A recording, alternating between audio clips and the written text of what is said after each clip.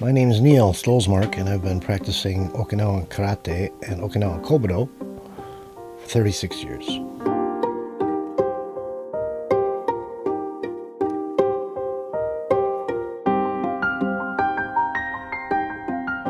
I wanted to learn everything there was about this art, and so I had to go straight to the source, the highest authority.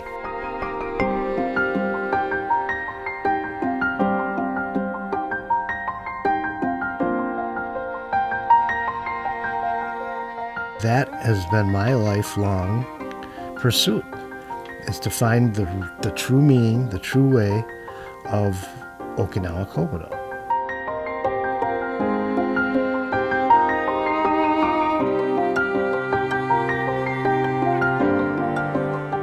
As a youth, I did judo and things like that, but never lasted, and it was just 6 weeks of YMCA things, and I boxed and did some other wrestlings, things like that, as probably before the age of 10. The Kobudo was not well known. Everyone knew what a pair of nunchuk were because of the Bruce Lee movies. So we'd make our own as kids. Everybody did that. We'd cut off broomsticks and screw eyelets into them and put a piece of string, and voila, we were Bruce Lee.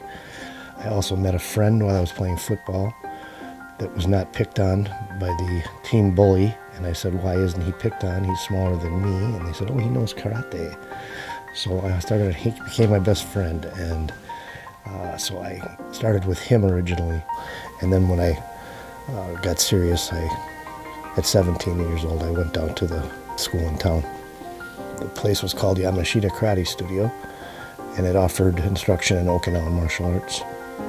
I trained about 5 years with Dan Schrader, and then I became a student of Tadashi Yamashita. I'd known him since my start, but he was my teacher's teacher. He's very famous for weapons training, Kobudo training. If he was in the Midwest anywhere, I would travel 5, 6, 7, 8 hours by car and hit him every time I went. And then it really culminated in about 1980. I think 84, 85, we shot a documentary on his life, and then we became pretty close, and he took me to Australia with him, and Japan and Okinawa, and so I traveled extensively with him for about 15 years as his demonstration partner, and we did many seminars across the world teaching people, introducing them really to Kobudo. It was fantastic for a young guy like me. I was young and early 20s, and to see different parts of the world, to go to Okinawa, where the birthplace of karate and Kobudo, was phenomenal. It was probably the most amazing experience one could expect for a first visit anywhere, in that they had a festival called the Uchinan Chu Taikai. Uchinan is Okinawa, Chu is people. So the Uchinan Chu people, Okinawan People's Festival, they had built this beautiful facility on the ocean, a big convention hall. And their idea was to get all of the karate masters that had left Okinawa and went on to different parts of the world to spread the art of karate and Kobudo to come back for this one giant gathering, and they had did a 3-day demonstration. So every living master was at this event. So I got to meet the people that I said, I read their books. I read the books that were written about them. I took pictures with them. I shook hands with them. I ate with them. And I trained with them. But the Kobudo side of it, because he trained separate Kobudo, and that's the Kobudo he taught me, he got me started on. And so I met the founder of that Kobudo Association style, if you will, by the name of Matayoshi Sensei, Shimpo Matayoshi. And he had a number of really fantastic students, and one in particular stood out, and his name was Gakiya, Sensei Yoshiaki Gakiya. My first impression of him was this: we trained a 2-hour session, and maybe it was longer than that. I was young, and time flew, but it was light when we started and dark when we finished. And at the end of this grueling session, everybody went outside and had refreshments and cooled off. And it was August in Okinawa, so it was hot. And one guy stayed in there and practiced. And I kept hearing these noises, so I walked back and peeked back in the dojo, and here he was practicing basics by himself after this 2-3 hour session of training. And the next night, same thing happened. 10-12 years later, I had made the decision to not train any longer with Sensei Yamashita, and I wanted to go back to the old ways. And Gakiya Sensei, I had been training with him on visits to Okinawa, along with his teacher Matayoshi Sensei. When he passed in '97, Gakiya Sensei was named the successor, Kancho as they say in Japanese. And so I spent as much time as I could with him. He came to the United States a few times. I went to Okinawa at least yearly, sometimes 3 times a year. And he was very gracious and just a fantastic practitioner. In 2001, approximately 5 years after he had taken over, he decided he was going to run his own association, and he left the Matayoshi family's dojo and started his own association. And I had, at that point, became his first official student in what we now have, the Okinawa Kobudo Doshi Renseikai, which in English simply stated means friends who train Kobudo together. Gakiya Sensei ran the OKDR, Okinawa Kobudo Doshi Renseikai Association, for almost 10 years, and then sadly he had a stroke and was unable to continue training. He's paralyzed on the left side. At that point in time, he didn't know what he was going to do with the association, and he asked me if I would be willing to take over, which was quite extraordinary, in that I had figured that there would be several Okinawan senior practitioners, masters if you will, would take over. And he said he could not find an Okinawan that would fit the bill.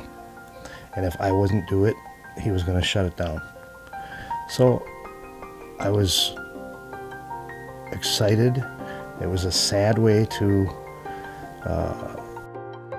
move up, but I've never regretted it.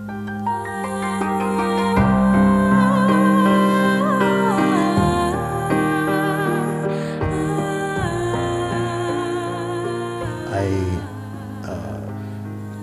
probably made people angry because I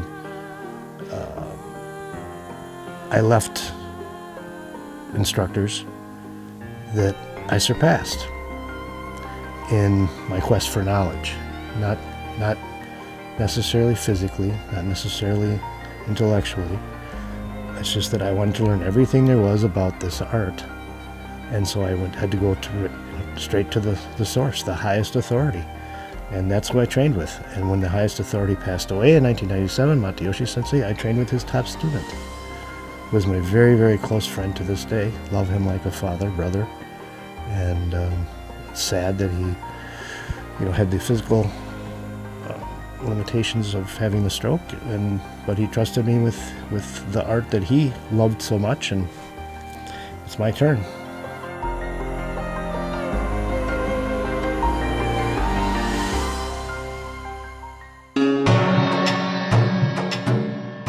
And one of our goals is to preserve the techniques as they were taught over the last couple centuries.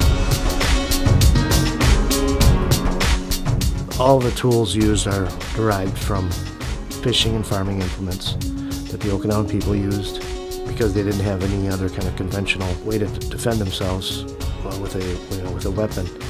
So they improvised and implemented these farming and fishing tools into ways of defending themselves. Kobudo is passed on through kata. Kata is an exercise much like a gymnastic routine, a dance routine, things like that, where it's a collection of techniques that are performed and you very specific, very exact, and you continue to work on that. And that is your art form. Kata is the soul of the martial arts, karate and kobudo. Within the kata, of course, there are many, many moves. And so these moves, we break off and we practice them individually. And some of them we call yobi undo, which basically means exercise. We work those specifically to improve that particular technique. And then we have hojo undo, which is supplementary exercises that are organized. They're moves from the kata. So it'd be like, for example, a football team would practice an out route, and they would practice it over and over again, and they would practice how to catch the ball. How to catch the ball would be like yobi undo. An out route would be like a hojo undo. It would be an actual move from the kata. So the Okinawa Kobudo Doshin Rensekai, we offer many of these supplementary and practice exercises to improve our technique, which improves the kata. The true kobudo in the Okinawa Kobudo Doshin Rensekai is the application of the hojo undo, the yobi undo, and the kata. So every time you do a move, you understand what you're doing with that move. Most of the people that practice kobudo don't get an opportunity to do that. So what kind of sets us apart is the 2-man, 3-man, 5-man drills that we do, where you understand exactly what you're doing with that kobudo tool and how it's applied in reality. So the reality-based applications is what makes us a little bit different than some of the other systems out there.